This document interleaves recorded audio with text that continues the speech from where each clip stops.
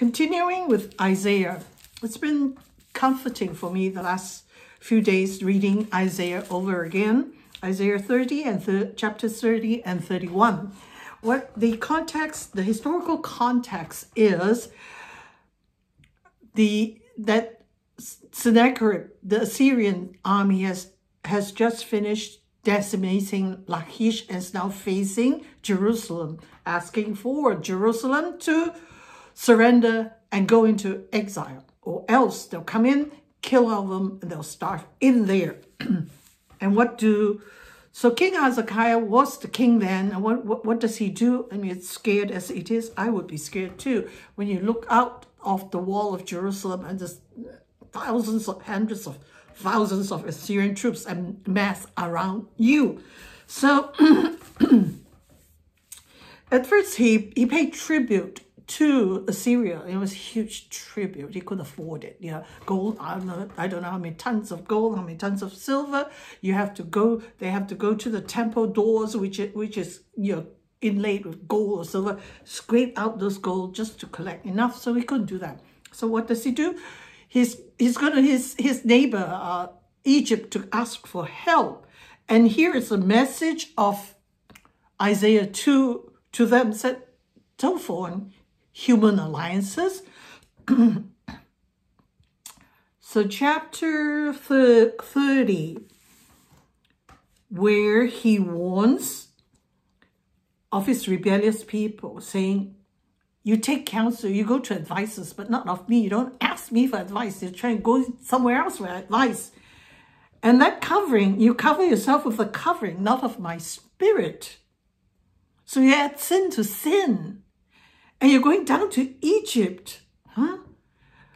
Verse 2 and he repeats it in verse 3. And to trust in the shadow of Egypt. Again, God reiterated, and the trust in the shadow of Egypt, your confusion. It's like, what is a shadow? A shadow is nothing. And that's what Egypt is. And what do? You carry, you have your asses, your donkeys, your camels carrying all kinds of goodies through the desert, full of fiery, dangerous desert, full of fiery serpents and flying vipers and what have you. Your treasures, put your treasures upon bunches of camels. To do what? To go to Egypt, to a people that shall not profit you. For the Egyptians shall help in vain and to no purpose. And their strength is Rahab, sit still. What is Rahab? Rahab means sit still, do nothing. And that's what you're going. It's like madness. What should you do? You should consult me. Have a covering that is of my spirit. Verse 11. Isaiah says, you call on the Holy One of Israel. It's very, I don't know that it's found elsewhere, but Isaiah is very fond of using the Holy One of Israel to describe God. And also again in verse 15 of chapter 30, for thus says the Lord God, the Holy One of Israel. This is the Holy God, our Lord God is the Holy One of Israel. It's like holy, we cannot stand that because we are so sinful, so dreadful. The Holy One of Israel, please, no. But God said, no, that's where you need to return and ask for counsel. 15, for thus saith the Lord God, the Holy One of Israel, in returning and rest, you shall be safe. Returning to me, the Holy One of Israel, you shall find rest and safety. In quietness and in confidence shall be your strength. Oftentimes this is a favorite verse of mine. When you're so anxious, you want to rush here and there. Maybe I should call this person to help, ask for help here and there. No, God said, trust in me. Pray to me. Inquire of me. And in quietness and trust, in quietness and confidence in the Lord God, the Holy One of Israel, shall be your strength. And what happens? He will rescue you. And the enemies that come around against you, 1,000 shall flee at the rebuke of one. So, we look around and say, I'm nothing, I'm so weak, but look at the enemies and mass around me, oh Lord, my God. But return to the Lord, the Holy One of Israel. Then they can come at you at every direction, but they'll flee from you because of our trust in our Lord God. So at the rebuke of 5 shall ye flee, till ye be left as a beacon on top of the mountain and as an ensign on a hill. That is what we're supposed to be when we trust in God. The ensign on the hill means the banner on the hill in a battle. You cannot see who's winning, who's losing. You the fog of war. So if you're winning, you've got to rush up the hill, and the enemy will prevent you from doing that. But if you can rush up to the hill, put your banner up there, and your troops will see it and say, we're winning. Take courage. Keep on. See, that's why there's this rush to put the banner on top of the hill. And then you will be left a beacon upon the top of a mountain. People will flock to you because your trust is in the Lord God, and the victory is yours. And blessed are all they that wait for him. For the people shall dwell in Zion at Jerusalem. Thou shalt weep no more.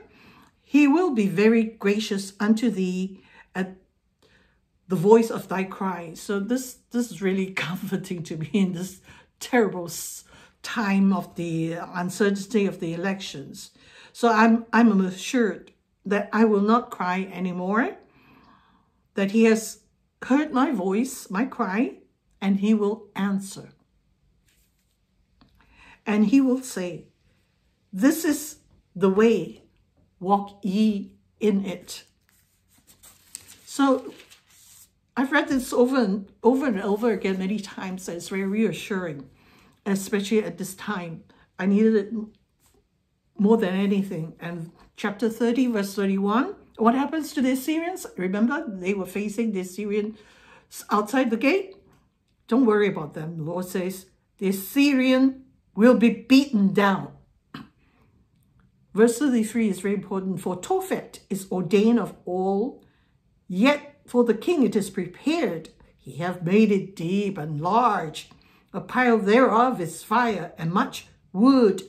The breath of the Lord, like a stream of brimstone, doth kindle it. What's Tophet? Tophet is someplace outside the city walls of Jerusalem where the trash is burned. The fires are continually burning. So don't worry about the Assyrians. That's their fate. It's even now being enlarged to burn them. So that's where the image of Gehenna or hell comes from. Tophet, the trash dump where sinful people go, sort of, where the fires burn continuously. So don't worry about them. That's where they're ending. It is even now is being enlarged. And chapter 31, the folly of reliance upon Egypt. So woe to them that go down to Egypt for help. Yeah, I know, it's very attractive. The Egyptian, why? Because of their horses, their war horses, trust in chariots. Their chariots, there are so many. And horsemen, because they're so strong. But they look not unto the Holy One of Israel, neither seek the Lord. Yet he also is wise and will bring evil. Now, the Egyptians are men and not God. Their horses, flesh, not spirit.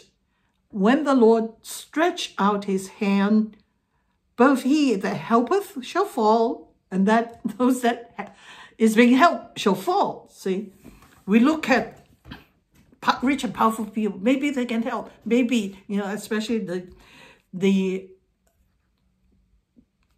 Judah was told not to ask for help from Egypt. Yeah, I know, the horses, they're powerful horses. Horsemen are big and strong. They have chariots. It would be like natural thing to do. Come and help us. But the Lord said, no.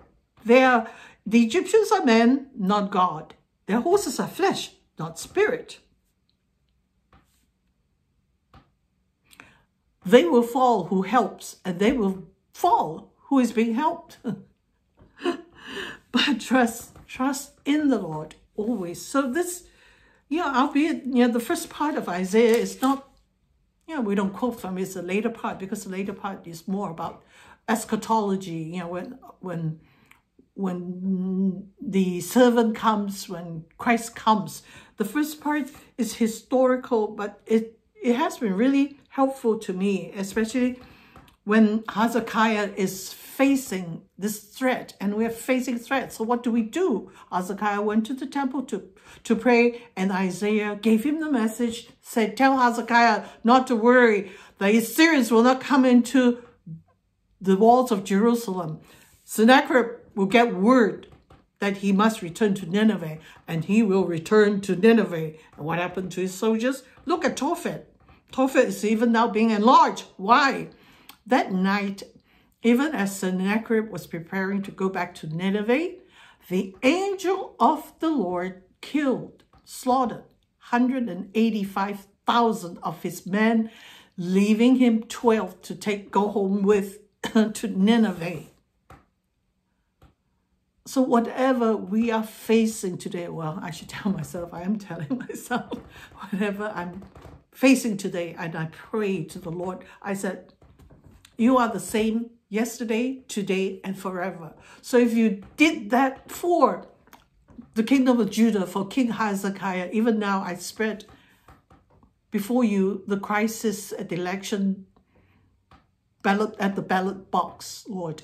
This nation is in crisis. I spread before you, and I know your answer is swift, even as we, the people of God, trust you, and you are trustworthy to your word to perform it. You are a righteous and just God, and you demand that of us. And today, we demand that of you too, to bring your righteousness and your justice into this election process where there's so much fraud.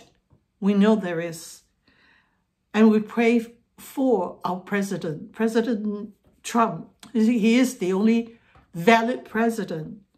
And I demand to see your answer in this matter, O Lord, O righteous and just God, who demands that we deal righteously and justly with people, the poor, the orphans, the virgins, the widows. And I ask that of you too, Lord. Thank you for this message in Isaiah, obscure as it is, but it's been really, really helpful to me. And I hope it has been helpful to you too, even as we look at the days ahead with all kinds of uncertainty. Uncertainty lies with God. Whatever people are out there are just flesh, and not, we cover ourselves with the covering of the Holy Spirit. And they can come at me, at us, but flee in all directions.